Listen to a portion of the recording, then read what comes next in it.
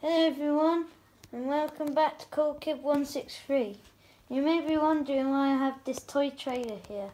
Well, I just bought it and it cost £18, and it's a model trailer and it can go on the back of a model tractor.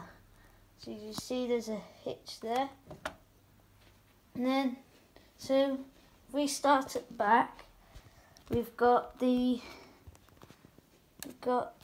this here, so you unplug these and then these ramps come down. There we go, and then these should fold like that. And then we've got these grips here, so if you want to put a toy digger on there, you can go up. And then all you have to do is just put them back up and then clip them back into this little, see that little hole there? They clip into there. Go. And then the other one goes the same, just on the other side, obviously.